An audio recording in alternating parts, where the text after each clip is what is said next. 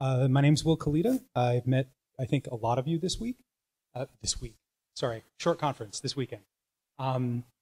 There was going to be a talk by Code Sections, Daniel, which isn't 100% overlap with this. I think it was more from what the steering committee was working on over the next year. And I'm going to tell you, I think, what we're going to be able to deliver with the language this year. So just slightly different. So 6E, we don't have a specific release date. I think we'll be able to get it out this year. And just to be clear, it's the language specification, so this is a little different than on the Perl side. So we're going to release a version of the spec. The compiler is coming out every month, and you can already run a bunch of this stuff in the current version of the compiler. You just say use the, I have it on the next slide, use 6E preview, and that will get you anything that's already available that's been written in the compiler. So we're not going to drop everything all at once later in the year. You can load it and play with it now. This also gives you the ability to stick with the older version of the language if you want. If you don't say anything, you get whatever the default is. The default changes occasionally.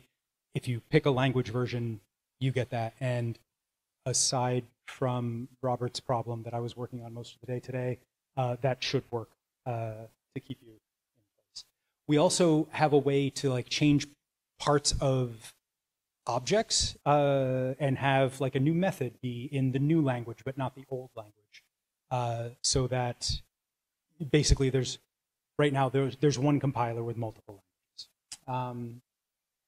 The biggest thing that's going to be in this release is a version of abstract syntax trees, and it's going to be part of the language specification. Right now there are some syntax trees that we're building. They're all ad hoc implementation details. We tell people not to look at them. These are going to be, these will be user-facing. You'll be able to write code this way. This is going to be a good base for redoing macros. What else do we have up here?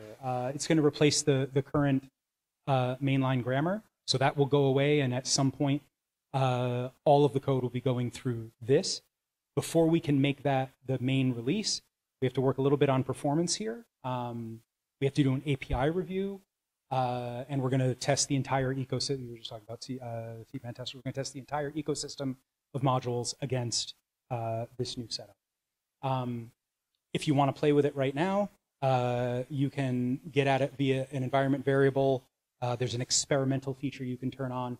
But even without any of that, you can run that in the compiler today. You can see we've got, this is basically like an eval. There's a little bit of code there, say foo. It's quoted, and then we say, give me the abstract syntax tree out of that, and you get this wonderful list of classes, which I had to reformat to fit on the slide. Sorry. Other things that are going to be in, localization support. There is some support that is already in core for this right now, and there are, I think, about 10 modules that provide this. This is the Netherlands, the Dutch version. So when you install it, you get an executable that you can run, and the default language for Raku in that executable is Dutch.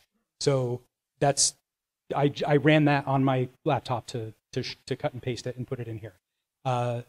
All of the commands are localized, so it's a way for folks who are just getting into a language. Like this might be very helpful for teaching a language to students who, for English is not their first language. There are versions for Japanese, Welsh, Dutch, French. Oh crap! That's okay. The AST was the biggest thing. I'll speed through everything else. There's going to be a new version of Rakudoc. Perl, you have Pod.